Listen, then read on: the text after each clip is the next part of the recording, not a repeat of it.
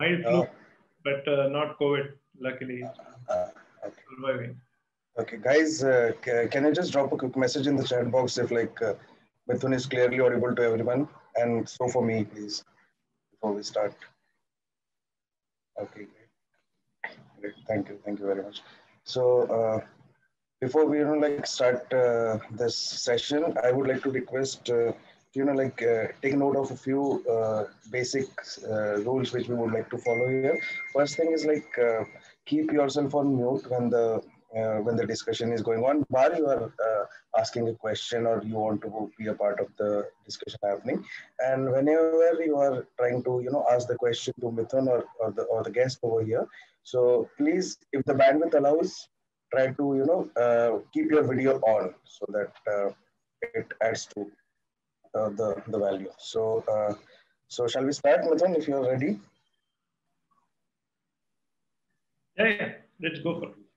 Yeah, so welcome everyone to this fourth session of Startup Talks of VNIT series. And today we have with us a 2005 graduate of VNIT, Mithun Srivatsa. He is basically a mechanical engineer who has been working in corporate with logistic companies like APM, Maersk, and Cummins. Then one day he thought I'm being the active user of e-commerce services, so why not be the service provider rather than just the buyer? And then he thought of an idea called Blowhorn, and today he is growing at 350 plus employees with exhaustive coverage in 100 plus cities, covering almost 25% of pin codes in India. So, Mithun, why don't you just try to narrate your story from VNIT, or even before that, if you want to, how your entrepreneurial spirit tried to grow, or when this idea hit that you should be an entrepreneur than just a corporate hunter. Well, I think who you are as a person is defined by being honest about your insecurities, and I think that is what defines your journey, right? So let's say you had parents who were really tough on you as a child when you had to study, and you would rebel against them, right? So there's a lot of things which goes back to childhood and how things were in childhood. Luckily for me, in my case, I had a very healthy, decent childhood, and where I was encouraged to do what I wanted. Nobody came in my way. So one of the key things, at least in school for me, was there was jealousy, right? So growing up, so when I saw other kids wearing good shoes, and I didn't have a good shoe, I was like, what the hell, there's no way. 410 and from Lakhani was hot shit way back. And so I think that was something. And then there was a stamp collection club in school, and there was a small bank in the school which was run by the students.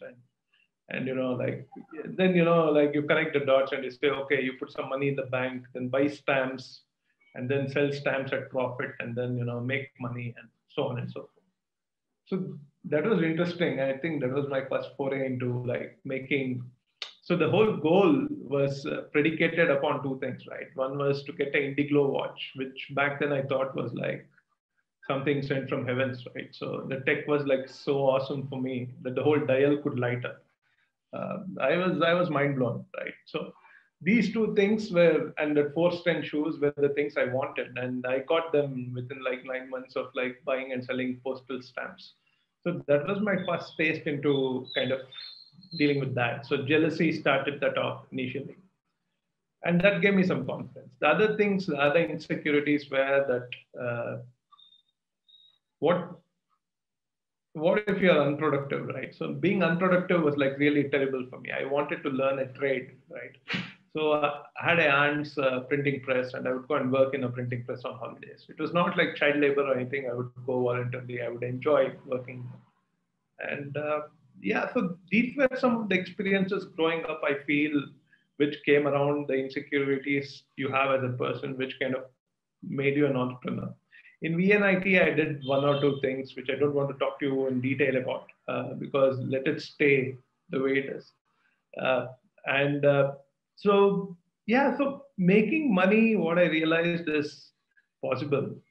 But what VNIT did for me, I mean, sadly, was, or maybe it kind of addressed a bunch of my insecurities. I don't know why I did that, but I just decided to pursue a normal job after VNIT, right? So I think that is what changed me a little. And when I keep thinking about why that is the case, and I think it's an ecosystem issue where a lot of my colleagues were looking at normal jobs, and I didn't have anybody in the in the group say, hey, you know what, I want to go and build something, right? Very few of them. And most people who wanted to build something had family businesses. So this was the pre-trajectory. And what happened in VNIT, maybe I thought, okay, there's no point being the black sheep. And, like, let's pursue, let's just get a job. That's the whole point of coming here. And so, yeah, I think tracks changed in VNIT. Okay. So if you could, like, what age was this when you, like, did the stamp thing to the first 10 shoes? Like, how old? I was 14, 15. 14, 15. Okay. So I was had some business around MP3 music, right? Made a little money because for me back then I wanted to buy a phone which had Tetris in it, right? So that was important for me. And there was only the Motorola phone which had Tetris, and Nokia phones had Snake back then. So it was, the requirements were so basic growing up, I think. And once you hit that goal, right, there was no motivation because it was a material goal. yeah. Correct. And that's the key difference, as you get older and as you get wiser, possibly, you figure out that, So like you had an enterprising streak when you were a student, but it was more material. Then VNIT kind of tried to, I would say, institutionalize you for a corporate job. And 9 good years you spent in corporate. I think it's for good only. But then in 2014, like, you started your enterprising streak again for a cause now, not for something which is material. So can you tell, like, was VNIT or the corporate experience what you had for full 9 years, was it instrumental for you to change your vision from material needs to something visionary or something for a cause? No, so yeah, see, life is all about serendipity and the events that happen to you, right? So that's what makes you as a person. The choices you make define you, right? So I joined Cummins, and see, what is a mechanical engineer's dream? It's to work on the assembly line, right?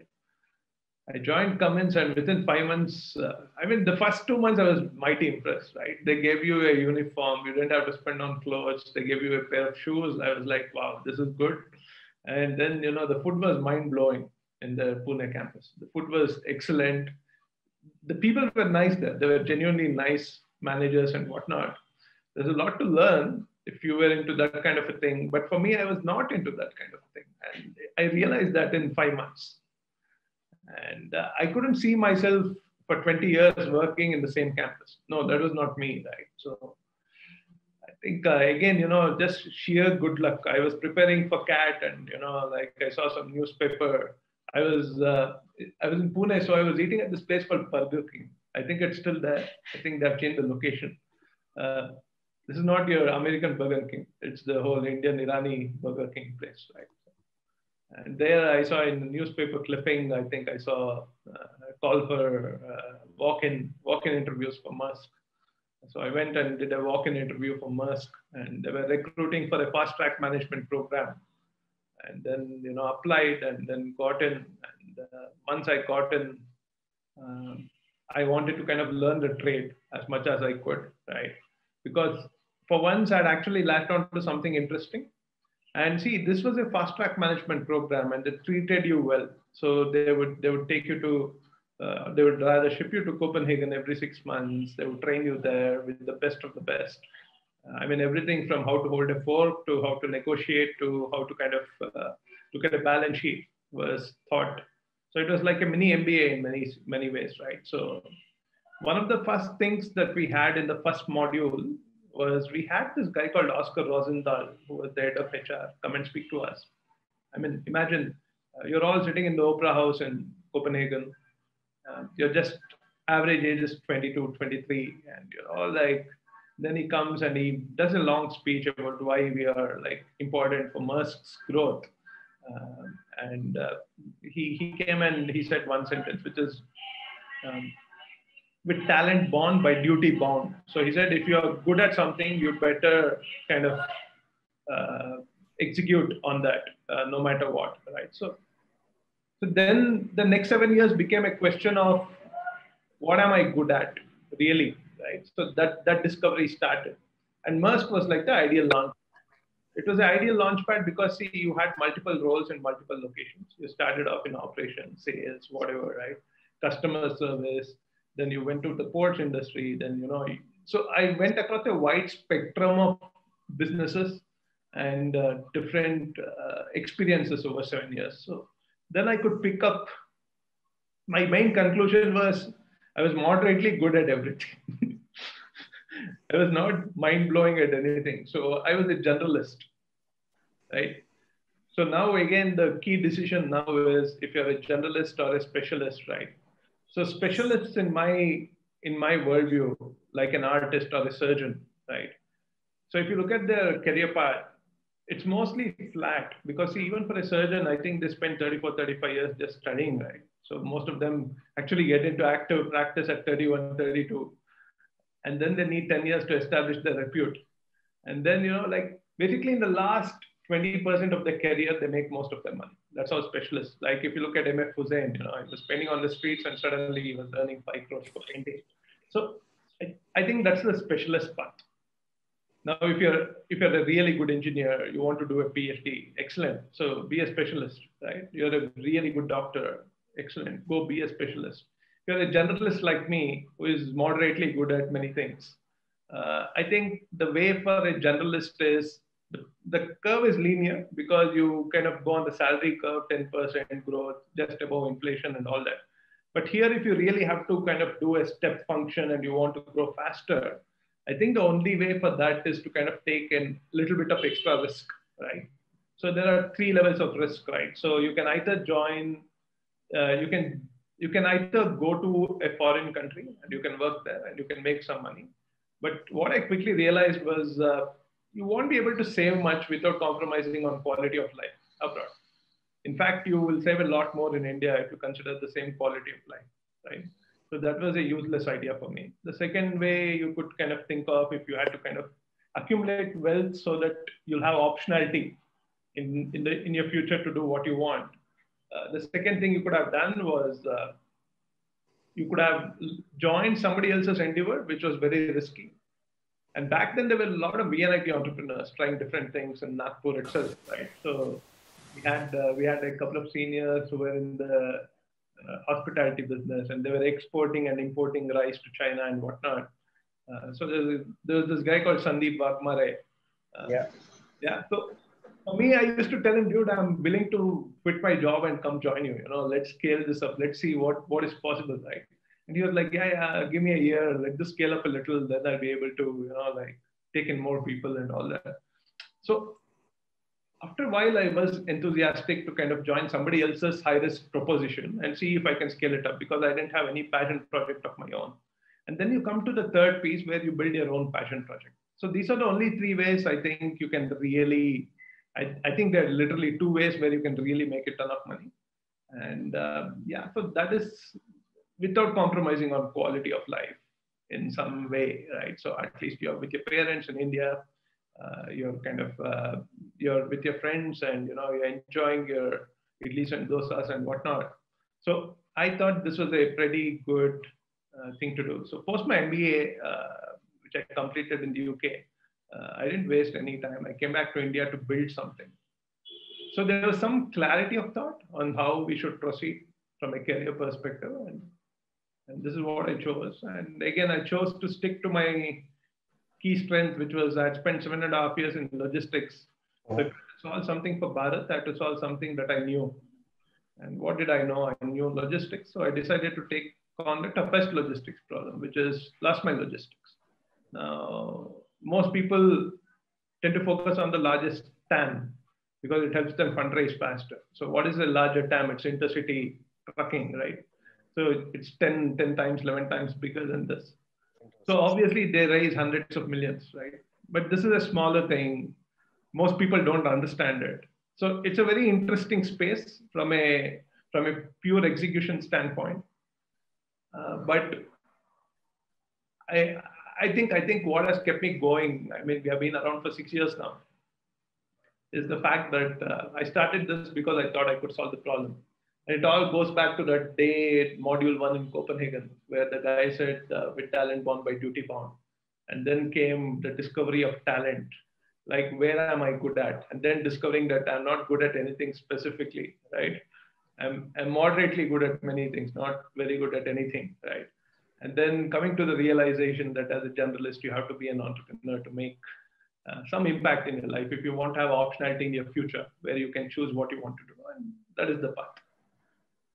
Yeah. So basically, I would say that you are being very humble by saying like you are not very good at many things and moderately good, because you're running an enterprise which is immensely successful in 5 years of time.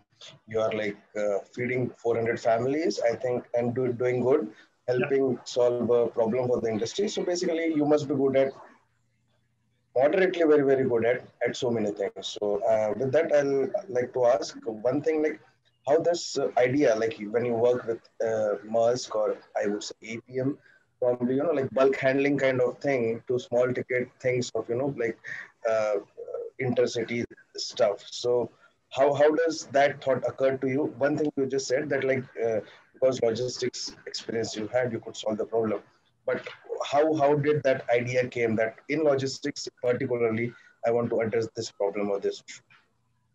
So when I came back from India, in between I had to kind of make some money. So I took up a consulting job with Walmart Labs for 3 months. And I was having my chai tapri chai, in the afternoon, and the VNIT pickup. Otherwise, that nobody, there's no chai tapri culture in Bangalore where I grew up, right? As a kid. So this was interesting, something I picked up in VNIT. Having my afternoon chai, and I was the office was on Outer Ring Road, and I was counting how many Merus were passing every minute, right? Then what I found was there were more Tata Aces going than Merus. And I never paid attention to that.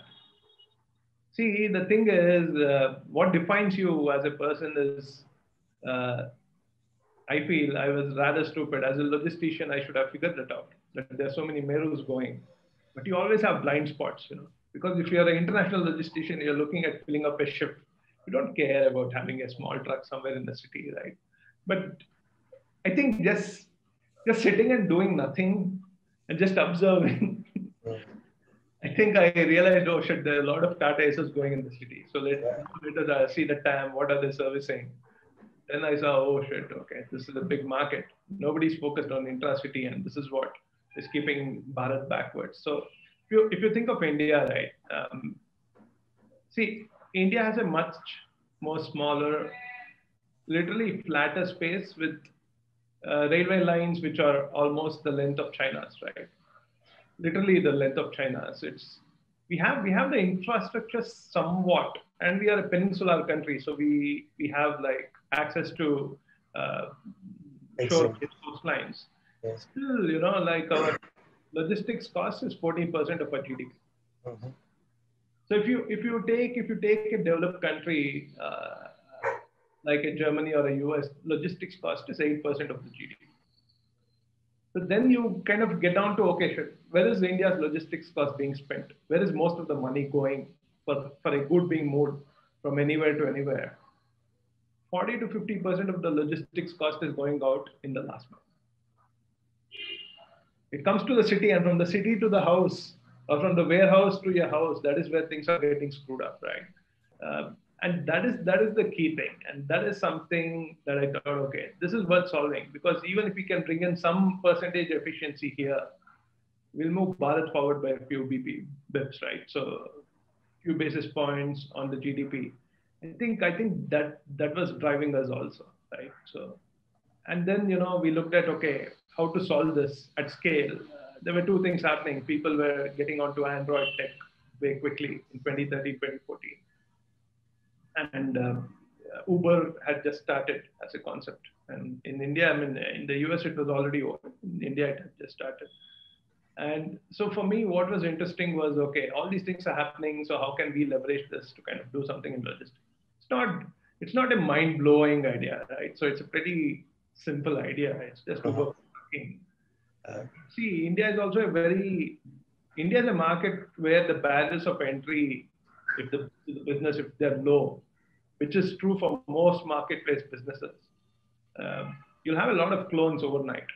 So I think within 6 months, we had close to 140 competitors. In a month. 140 competing companies in the same space, right? So it was a funny time, because we had built this business with the pursuit of solving the problems, because we built this business thinking, "Arey, paisa bhi banana hai. We have to keep the company on," right? We had built the business with the technology first approach. We had taken a lot of these calls from these things helped us out. And in terms of like ticket size, if you see the Merck's ticket size versus what you are handling right now, the ticket size. So how did you fill that gap of your experience or expertise? So, did you find the right partner or like you hired the right people? So what was the thought process when you made this transition? So I think, like I told you, I'm genuinely moderately skilled at doing other things, right? But one skill I have is the ability to get people together on a project. Hello. So I think getting the ability to get people onto a project was something that I had when I was younger. So I leveraged that, and I think that is something. See, Blowhorn is not Mithun, right? So I took the first risk. Yes, I built the first concept, the first business model, and from then on, like, it's an operational businessman with a strong technology layer involved. So there are so many people contributing every day, right? So I've just been fortunate to kind of have the kind of core team that I wanted initially, who kind of helped us out, kind of get us from 0 to 1. And then on, it's been, like through hits and misses, right? So it's not like, we learned everything from day one. We made so many mistakes in hiring, this, that, etc. Over time, I think now after 5 years, 6 years of doing this, now we have perfected at least certain things, but we are still, I think being in a constant state of imperfection makes you feel like an underdog and makes you kind of work harder. And I think that is what we do, right? So, I agree. They say perfection is the enemy of progress. So yeah. If you want to improve, you need to have some scope of improvement all the time. So one question from on my personal curiosity, you are like contributing to a part of supply chain or value chain as we call it. No. So did you realize, and if you did, when did you realize that beyond the supply chain or value chain, there is an ecosystem which also needs to be there for a business or enterprise to be successful? And if so, what in your business was the key influencer or regulatory norm which kind of helped you accelerate your growth? Understood. So I think, see, for me, I think I was reading one of Ron Conway's books or somebody's Paul Graham's essays. Titan? I'm sorry. The Titan about John D. Rockefeller? Ron Conway. I don't remember. I think it's something, it had the word startup in it, the title. And there were some essays by Paul Graham. I was reading them before I started all this, right? See, one of the key things I realized was most startups fail because of, other than things which are in your control, like having a team or fundraising. Not even fundraising, maybe not in your control. But one of the key things is timing, Timing seems to be a big this thing for a lot of startups. And what is timing, right? So if you're a two-sided marketplace, you have the supply side and the demand side. You have to figure out whether both sides are mature. Now, for example, if you want to 3 different houses today, but the demand side doesn't want to use it, but the technology is mature, there is technology available, but nobody wants to use it. There's no point. There's no business sense in that. Correct. I agree. So the key thing is to time the maturity of the supply side and the demand side. And we did it well. And we did it very well, right? So we kind of knew where the market, so we created a 10-year plan of what all things will happen. So if this comes in, let's say transportation becomes more efficient, what is the next layer which will come in? If that becomes more efficient, what will come in? So when will autonomy come in? When will drones come in, right? So we had a plan which we built across 10 years, and we would every year we would sit and evaluate what has happened on the demand side, what has happened on the supply side, have the customers behaved the way we wanted. So we would learn and we would change the model, and more or less we were right, but 70-80% right, which is good enough for a 5-year, 10-year predictive model, right? The key thing is also, like, the other thing which I think people need to be aware of is, to start in India, unless you're in B2C company, it's easy to kind of fundraise. And most companies are easy to fundraise initially. But later on, to get into a nuanced fundraise position, I think you need investors who have adherence to a specific thesis, right? So India is, so that for me is something I think the ecosystem needs to evolve a bit. I think to have niche investors looking at sectors and segments. And right now, I think we have got that. So we have got an agri investor. We have got just a consumer investor who looks only at consumer brands. So I think things are getting exciting now. So I think the key thing which we didn't evaluate well was the maturity of the investment community. Right? So that is something we should have evaluated, right? So if we did a 5 forces or something, and then we looked at the maturity of all the pieces there, then we should have done that. See, now if you're selling a vegan ice cream for kids, right, with low sugar, see, I would buy that, right? See, as a VC, I'm like, yeah, I have kids. Oh, yeah, I think they shouldn't be drinking too much milk. It's not good for them. They'll become lactose intolerant anyway. Oh, yeah, you know, they like ice cream. So it connects immediately, right? So when you're selling a consumer brand, right, it's easy. But when you're selling something like, oh, why are you here? Oh, Bharat is here, you know, 14% GDP is spent on logistics. We need to reduce a few bips by making this efficient. And then, you know, this is how we make efficient. And by the time we get to a story, they're yarning and they're like, okay, what's up? You know? It's a classic problem of B2B. Classic problem of B2B. So that is one of the things, right? So does it mean, I think we have to take the blame on ourselves as founders also, that we need to really simplify the business and kind of explain it to the right, this thing. So there are things, I just feel that India in the next 4 to 5 years will be the most amazing place to kind of build, because you have a bunch of founders backing funds now. You have founder-friendly funds coming up. You have terms which are getting friendlier. You have like boom rounds. You have unicorns being created at a rapid clip. These are all good signs for India. I think these are exciting times to be building here. But the most important thing, Upkar, which I think is wise, and you pointed this out, which nobody considers, nobody's asked me till date, is what do you think about what to build and how do you think about market maturity? And that's very important, right? So understanding both the demand side and the supply side. If these two things are a go, if your unit economics are fine and you're near profitable, you'll survive, right? Now, whether there's external money or not, it doesn't matter. Correct. So that is the thing, right? Now, if you want to start space tech in 2014, people would have laughed at you. Now, if you start space tech after what SpaceX has done, people will be like, okay, take my money, right? So this is interesting. So that's the thing, right? So weirdly, you have to balance out both the demand side and the supply side. And the third key piece is the investment side also. That is also something you have to evaluate, which I didn't do well, but it's all getting corrected now. We are lucky to have the investors we have, and moving on. So that's that. So, like we spoke about the difference between the B2B and B2C and the nuances of understanding the difference to the people who are trying to be the stakeholders. So, when you started in 2014, and by the time, as you said, like Ola was already there, Uber was relatively new but established in US. So, does that help you to establish a proof of concept to your prospective customers or value chain partners when you started out to sell this concept? See, the thing is, I found two sorts of investors, right? So to be brutal, mature investors don't invest on the idea. They invest on the person. Acquire. Yeah, and they don't care about, they always believe that something will pivot. But you know what? My money will be safe. This guy will figure a way out, right? The newbie investors, what I've seen that they invest on the idea.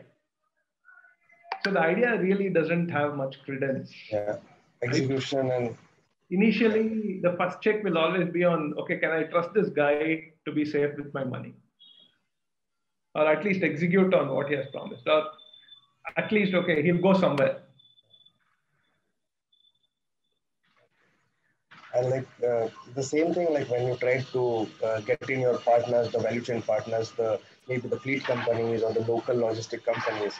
So did the proven concept of Ola and Uber help you in a certain way to sell this idea to them?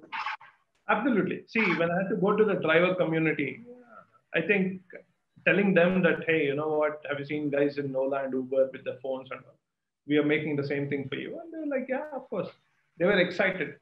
But the key thing here was, see, again, the VNIT network helped here, right? So one intuition we had was that average truck driver was not English literate. Now, if you're not English literate, then you have to develop a user interface which even an illiterate person could use. And we roped in, at least we kind of met Indrani Medi, who's a VNIT alumnus, who is possibly one of the world's leading researchers on user interfaces for the illiterate. She kind of gave us some guidance over 2 sessions, right? And that is how we built our first app, right? So we leveraged the network we had, which was a VNITian, and she helped us out. So these were the things, all these things came together. So that was one interesting piece for us. So making an app which was really simple to use was really important. That was all interesting, actually. And I think like we already have spent 30 minutes discussing. So maybe we can open it for the question and answer sessions. So if anybody has, please unmute yourself and switch on your video. Bandwidth allows, and please feel free to ask me questions. Hi, Upkar and Mithun. Hey, hi. Switch on the video. I look terrible. I haven't taken a shower because I was watching the test match. I'll try that. Yeah. So Mithun, background. Yeah. So Mithun, I think one question that I have for you is, how did you meet Nikhil, who also for the people on the call happens to be a fellow VNITian, and how did you get together? And he was a part of your team for so long. So he was a part of the company for a long time. So Nikhil and I were VNITians. We were from the same association. I don't think ASOS exists anymore in the form that the state ASOS, which we used to have in Houston. Okay. From the Karnataka Association. So we knew each other very, very intimately initially. And yeah, so that was an interesting time. And Nikhil is the kind of a person who is extremely passionate in building things from 0 to 1. And then, I think that is something that is also interesting when the person has insight as to what they're really good at and they really enjoy building things from scratch and kind of taking it to a level. And then, the scaling piece of it is not very interesting for him. Mm-hmm. So then, he decided to kind of move on to do other things. But yeah. Okay. So it was the ASO Connect, and then maybe you got together maybe in 2013 or 14 when you had this idea, and then you wrote them. For marketing, we had a lot of help from Shankar, who was a brand consultant, who was again from a batch Meta. Our CTO currently is Santosh Desai, again from Karnataka, so same batch. We have a bunch of VNITians working at different roles, so we are pretty comfortable with that. See, the key thing is when you have to find your first set of believers when you're trying to build something, right? Who will believe you, right? I mean, the people you would have hung out with, or the people who would have worked with you at some level in the college or something like that. Those are the guys who will believe you. But yeah, kuch karega, right? So that I think is important. And And that is the most important ecosystem service that VNIT should provide going forward. I feel helping founders find other co-founders and team members from within the community. Thanks, Upkar. I'm done. Nice. Anybody would like to? Sparking, just give me a sec. Yeah. All right. Yeah, Mithun, hi. This is Anil. Hey, Anil. How are you? How are you doing? Yeah, you're looking bright and fresh. I'm doing all right. Yeah.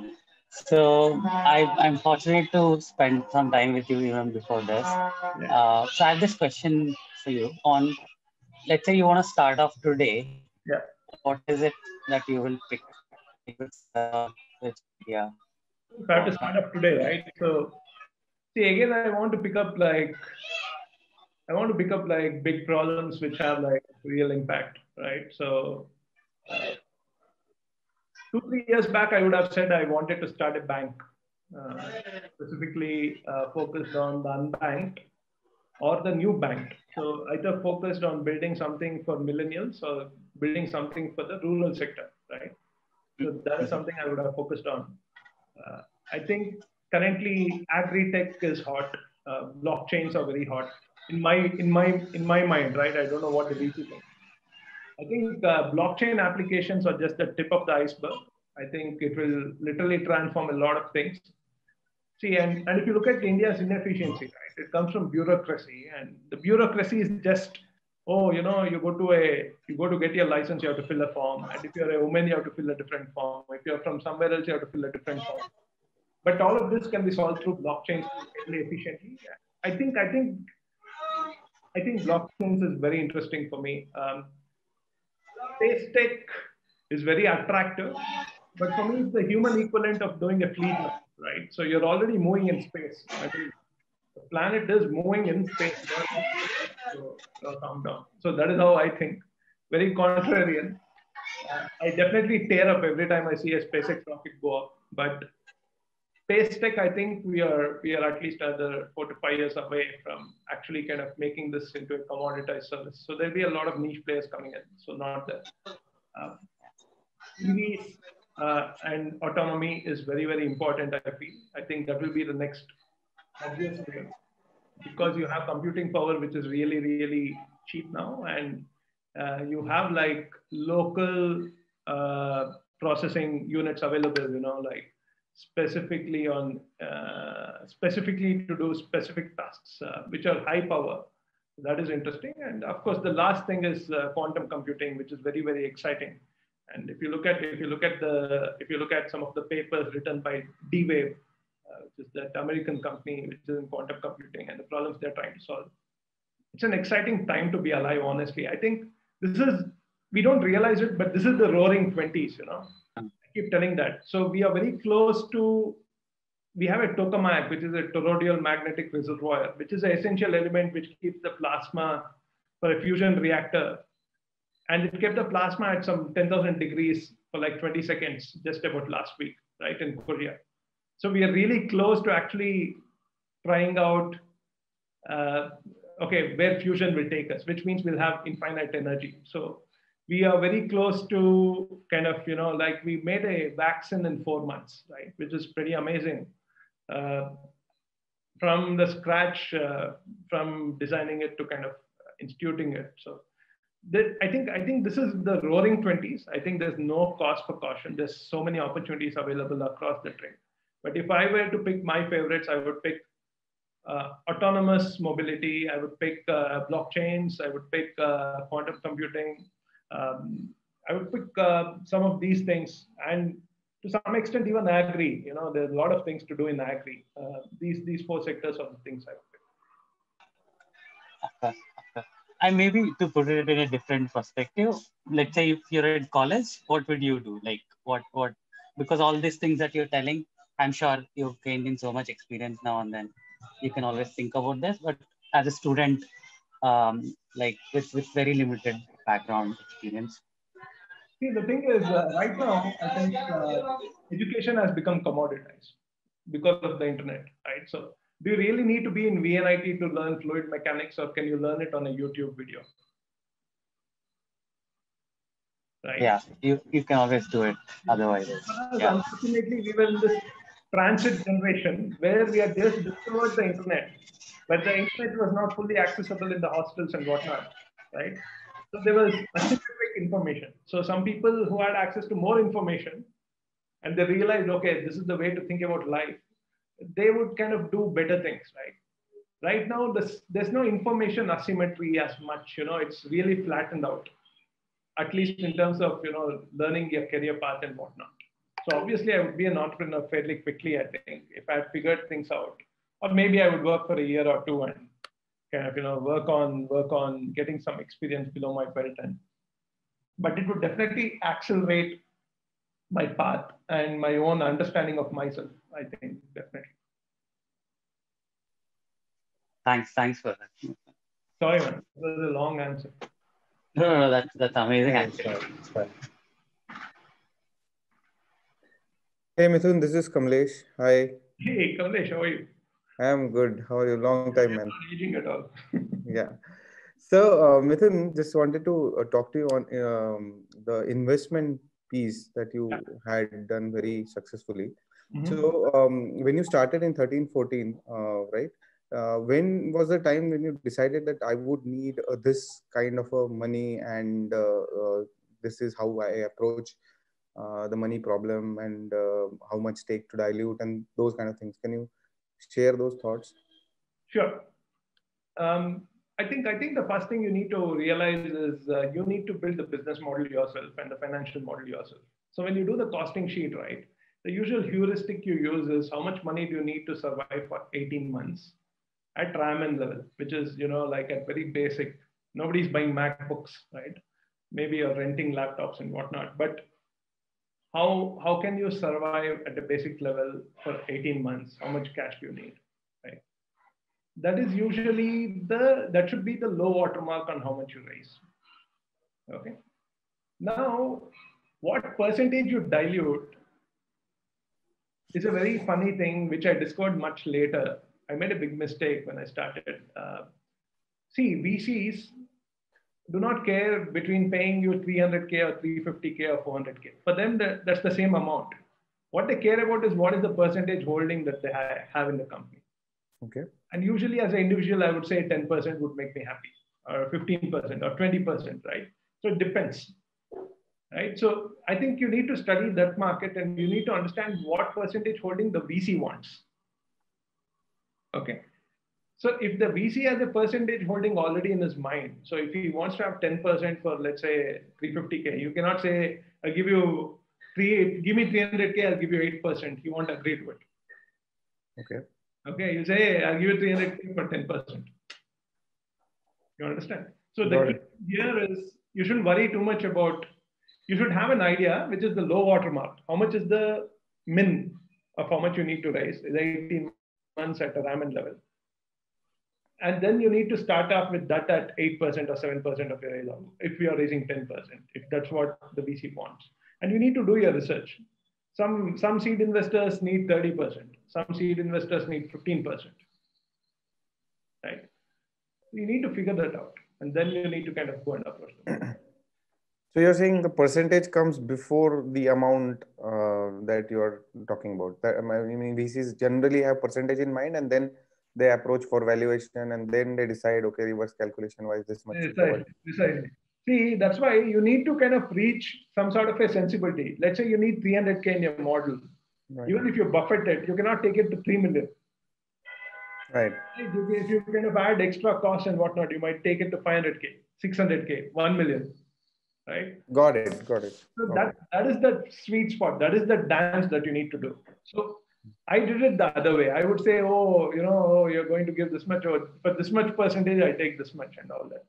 So that was stupid when I started off. So I suggest, like going forward, people don't. Great. Second, one more question. So how did you convince Santosh to come on board?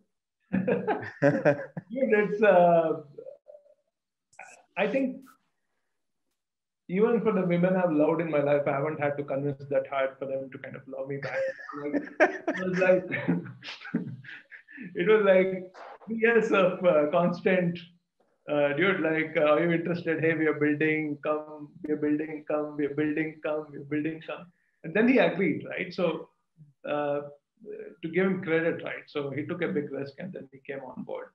And I think he saw the potential in what we were building because he was working at JDS Software, which is the world leader in supply chain software. So he got that, and like, luckily, the stars came together, I would say. I think he's an amazing guy to have on the team. The team loves him. So yeah, you guys know him quite well. So yeah, we know him well. Okay, great. Thanks, Nikhil. Great talking to you.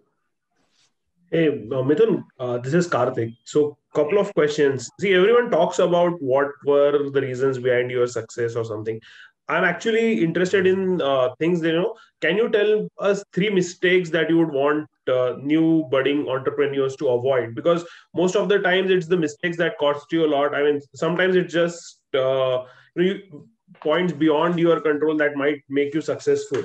But you can actually, in my experience, I figured out you can actually put fingers on your mistakes fairly easily. And unfortunately, nobody talks a lot about those things. So here in this forum, I would just want you to shed some light on this so that, what are the 3-4 big no-nos that you have experienced that you would advise new entrepreneurs? New entrepreneurs, right? See, I don't think I'm some oracle in this. I think, let me take some interesting things from Y Combinator, right? So we actually got into Y Combinator, but we didn't join. So some things we learned from YC was that it's important to have a co-founder. So if you cannot convince one more person to join your journey, how will you convince 100 people more to join your journey? Right?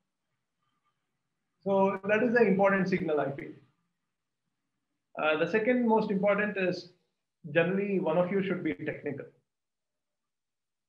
See, you cannot just say, oh, he will do customer service, I'll do sales, I'm very good at talking. Sorry, boss. Like, I'm not going to put my money beyond that, right? So that is, I think having a technical co-founder is kind of important, one of them, right?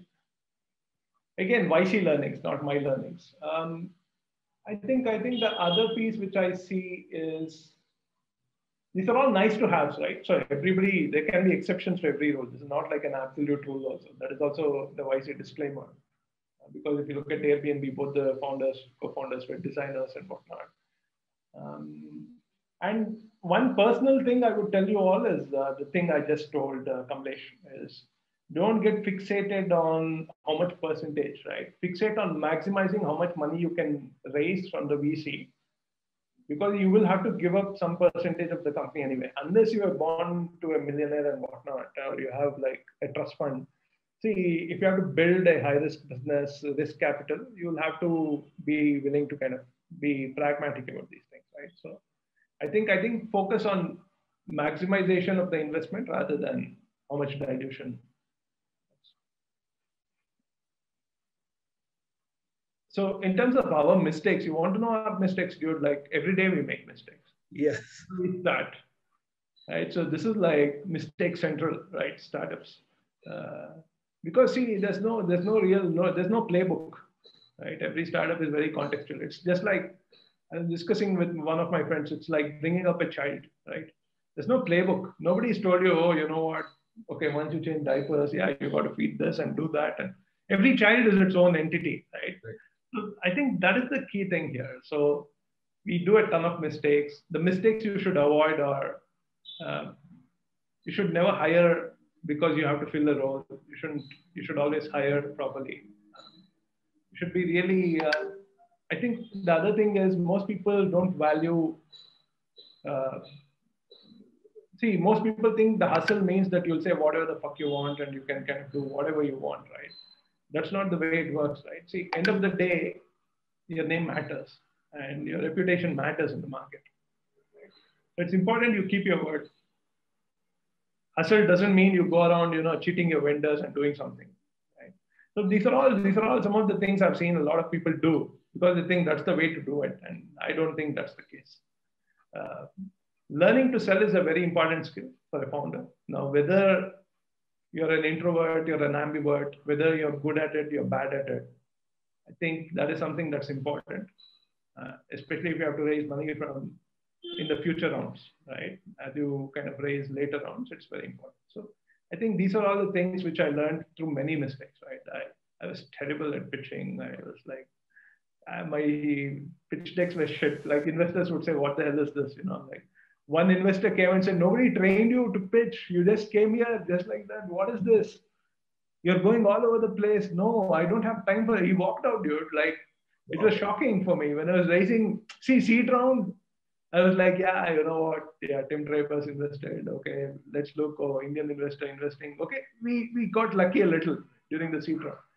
Series A, when I was actually fundraising, I was like, I got shat on by the first investor I pitched, right? So, yeah, a lot of things to learn. So we keep learning, and I think the technology you should never compromise. That is also one thing. So many people think that, see, even if you are like in the agri business or in the business which you intuitively think technology won't make sense, it doesn't matter. You still need to kind of build efficiencies using tech. So having a tech first approach to things is important.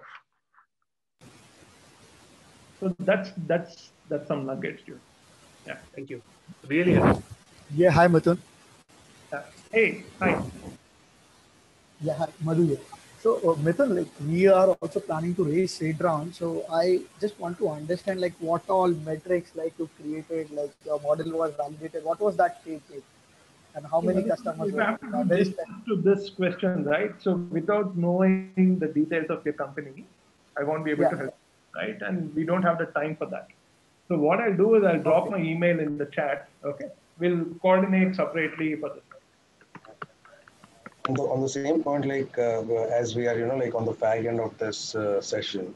Yeah. So if there are no further questions for the group, like I would like to ask one question to Mithun. Like first thing first, I'm very grateful and congratulations to you for.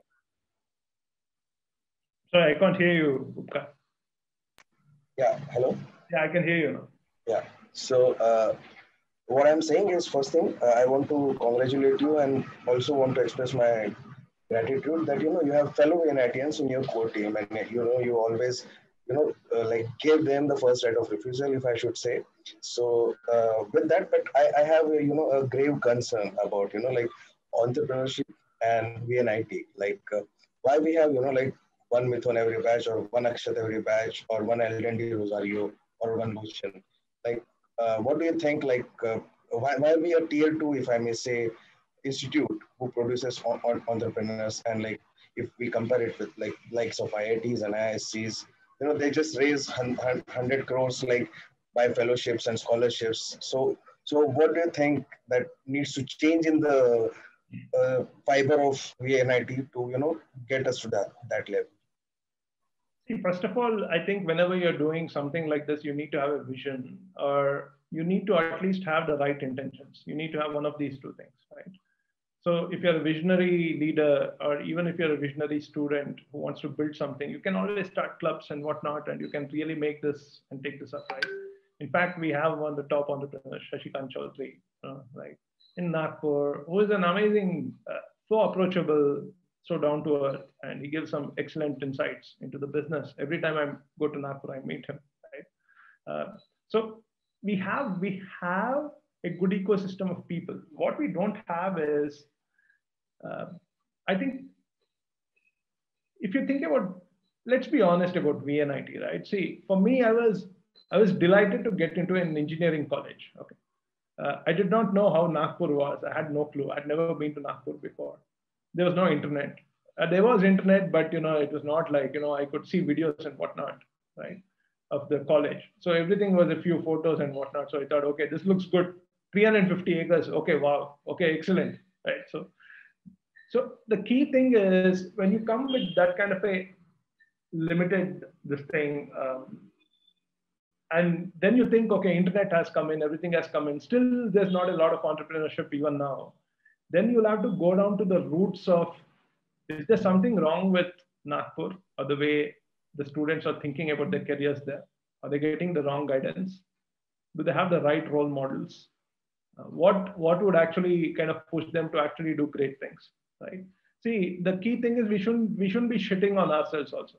Like the IITs have had like a 50, 60-year-old head start, in entrepreneurship, because, in the 70s, you had a lot of these people going to the US and starting services companies and whatnot. We don't have a lot of these guys. We have one or two of these guys. Have they come and spoken to the students? I'm not sure. So the key thing is you need to have some of these guys giving back. I think money is not the key thing. I think the most difficult thing which you'll never get back is time. I think we need to contribute some time to this. And we need to kind of really put this question into people's heads, right? Like, see, these days, if you have a roof over your head, and see, with a startup salary of, let's say, 20,000 rupees a month, if you can figure out a way to survive in any city, and let's say, you really have a burning idea, I think there's no better way to kind of learn life and learn business than actually starting something up. Even fresh from the college, right? You might make mistakes. You might actually execute onto a win, but it's very important to do that. Now, is there encouragement or is there a discouragement? Is there a culture of encouragement? That is something we need to explore. I don't think that is there. Look at this. See, I don't mind that. See, we have 19 participants. It's awesome, right? But let's say if Ritesh Agarwal were speaking from Oyo rooms, there would be at least 25,000 participants, right? Or 20,000 participants, or whatever participants you wanted, right? What Zoom could handle, you would have got that. See, is that the way to kind of build the ecosystem? That is also something we need to think about, right? So who are the role models that we can get to inspire our VNITians? Is also like we need to look beyond. We need to look beyond our ecosystem also for like people who might inspire these guys. The other key thing is, I think most people who come to VNIT, I think their dream is to kind of get a job in, let's say, Google or whatever, right? Whatever they're getting a job to these days. Right? Make some money and, make some pretty ads for Google or some interesting code so that, the SEM is being done right for some company or whatever, which is not really creating, right? So will people understand this? Will people straight out of college be able to build this? I think it all comes down to role models. And are there role models within VNIT? There are plenty. Can we get them? Yes, we can. Is this enough? Possibly not. Do we have to get external role models? Definitely, right? How do we build this ecosystem and how do we create this culture of less risk? And I think that's the most important thing. So I think we need to get into people's minds that this is not necessarily a risk. At 21, 22, if you kind of start something, you spend 3-4 years of your life, you would have built the skills that will make you immensely employable all your life. And if you can do that, see, your worst case scenario is a well-paid job. If your worst case scenario is a well-paid job, then why not do entrepreneurship from the first place, right? So I think that logic, that rational kind of career path has to kind of, that flow has to kind of get into people's minds. And how we do it, I don't have a good answer. I think we all need to think about it. But I think we shouldn't hit ourselves too hard. We have done what we can. And some of these things cannot be forced. Some of these things take time and they become organic. And over time, I think they kind of blossom. So that's that. Thank you. That was actually quite insightful. So I think Laksh has a question which he wants to ask. Hey guys, this is the last question. I'll need to head off. Okay. Yes, sir. Hello, sir. It's glad to have a conversation with you. So I'm a final year student of chemical engineering from VNIT. Okay. And in the so I would the hostel rooms look very nice now. Is that the hostel room? No. It's in my home. Yeah. We are doing a college from home right now. Yes.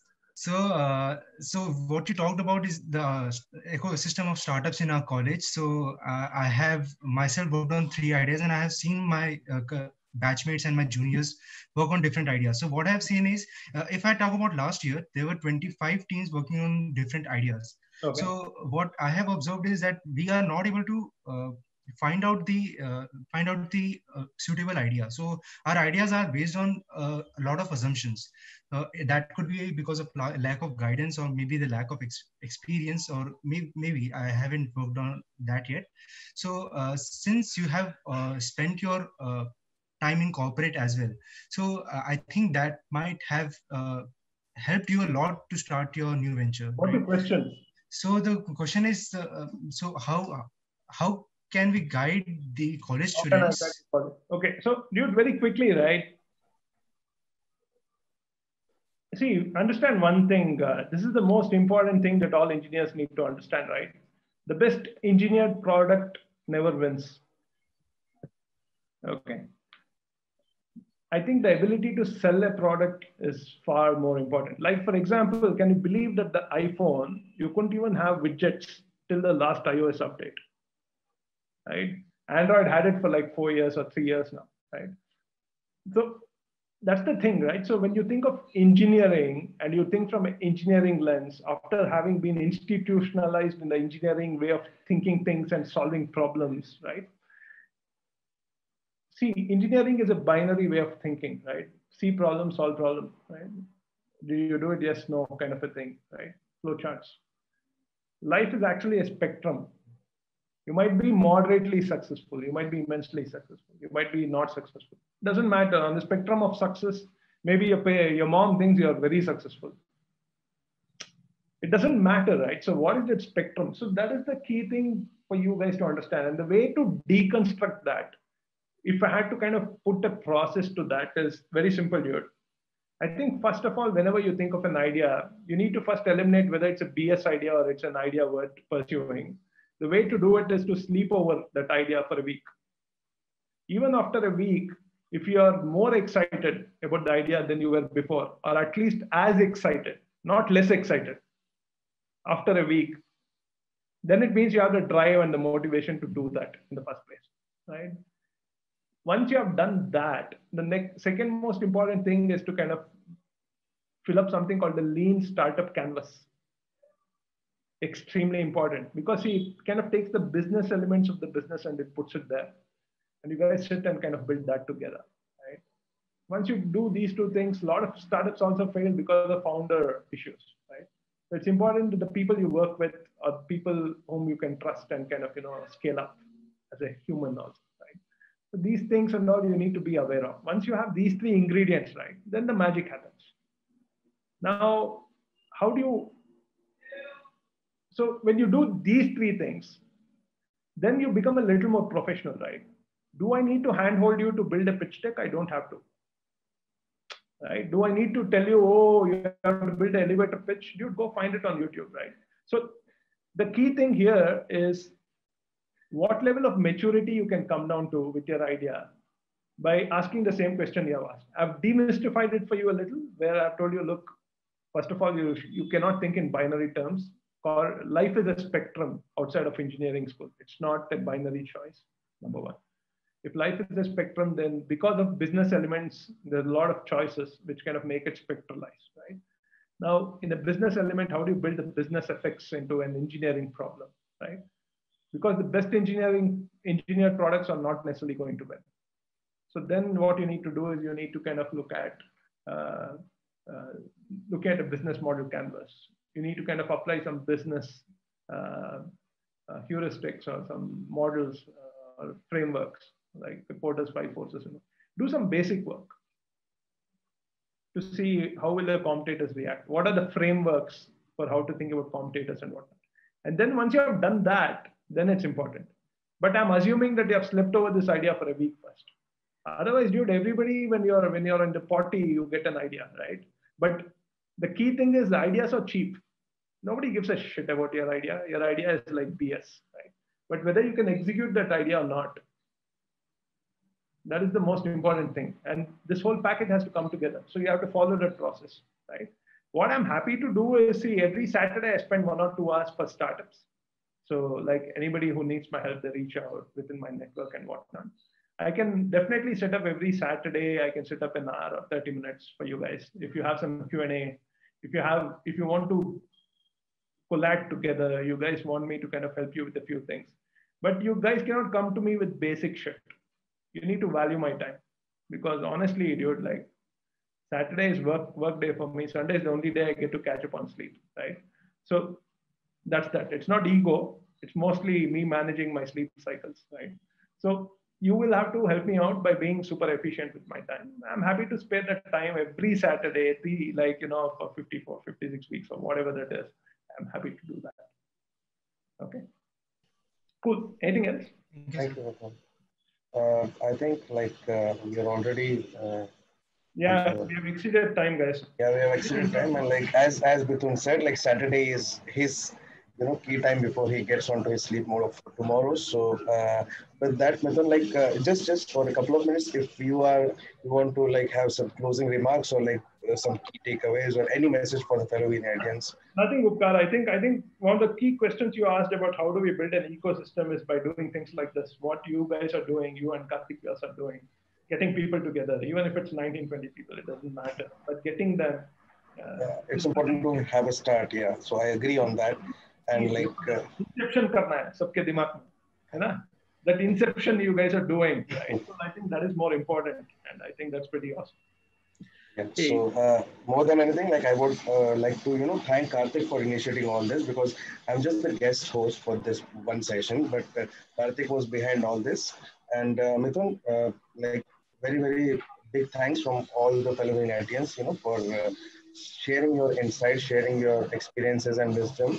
And I believe that these things will go a very long way, at least for these 19 people and whoever goes through these recordings and whoever gets in touch with you. Avoid the mistakes, do the stuff which matters, and be at least somewhere close to what we think about the IITs and the Tier 1 institutes as we call it. So I think simply just follow Nike's, just do it. That's all. Just go and do it. Yeah. In the worst case, you'll find a job somewhere. You're a VNIT. It's not like you won't get a job. Find a job. Give it a shot. I also want to say hi to Priyanka, who happens to be my tech senior, tech mom. She's on this call. So hi Priyanka, how are you? Hi Mithun. Okay, all right. So Mithun, thank you so much. So guys, the only motive behind having this group is to have someone to look up to. As Mithun said, that when we were in college, perhaps we did not have the best role models. We don't want that to happen for the current crop of students. Lakshay, if you are still there, I hope you are. Yes, it is time that you communicated it with your batchmates. This is actually very, very useful for people who are in the college right now. Of course, we will find a way to reach Mithun. He happens to be my batchmate and we have a network anyhow. But I would be really happy and satisfied if we have 100 students from VNITs. I think we need to get our goals aligned. If you are really interested in a startup, be it a Boxing Day or New Year's Day, you should be able to join. But anyway, I don't want to prophesize anything here. I want to thank sincerely Mithun. Mithun, I really love this no-nonsense approach, calling BS, calling a spade, and perhaps that's what makes you a successful. On what Karthik said, Mithun, absolutely loved it. Basic things matter, and be clear on your basics is something, which every entrepreneur should always keep in mind. Sorry, Karthik. So I just want to sincerely thank everyone. Let's build this ecosystem. This is not a Karthik Vyas talk show. This is a VNIT startup thing.